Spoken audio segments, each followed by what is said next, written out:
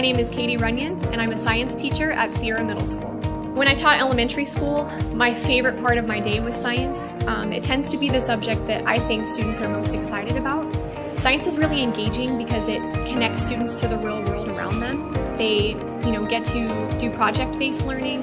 They get to explore and investigate things that they're excited about or that they're curious about. And so I'm really drawn to science just because of, first of all, the content, but also the opportunity to do fun things in the classroom, things that students would describe as fun, and they really get to connect to the world around them. Every year I just feel more comfortable and more accomplished in my ability to get students to learn, my ability to make connections with them. And I feel like this year especially, I've just walked away with more of an understanding of my students, more patience, more connections with them than I have in the past.